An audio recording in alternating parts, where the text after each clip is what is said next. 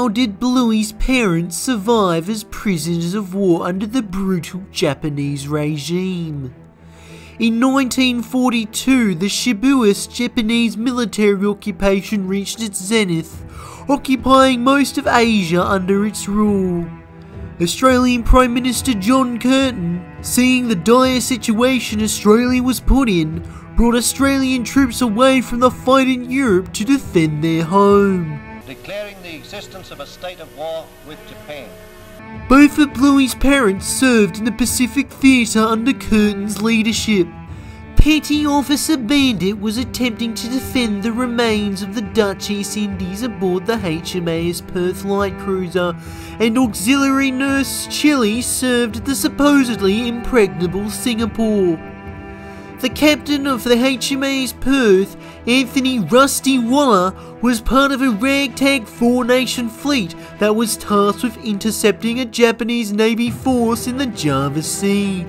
But the superior Japanese Navy crushed the fleet, destroying all the Dutch cruisers and all destroyers, with only the USS Housten and HMAS Perth able to break off the fight. They sailed to Tanjung Priok to refuel.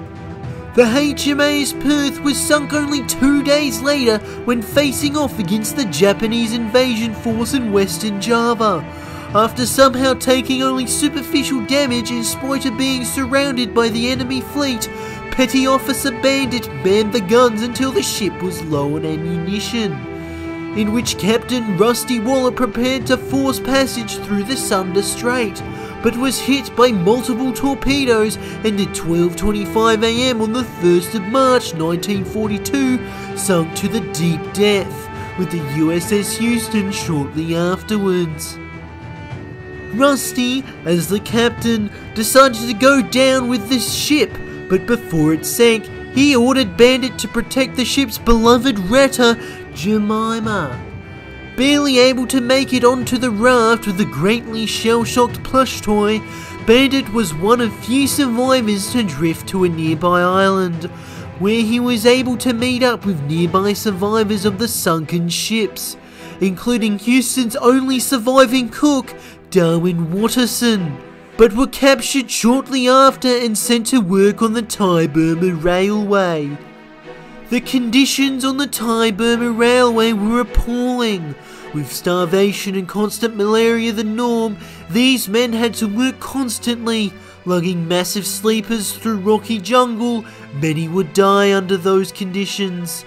Of the 686 crewmates of the HMAS Perth, only 218 made it back home, of which Bandit was one of them.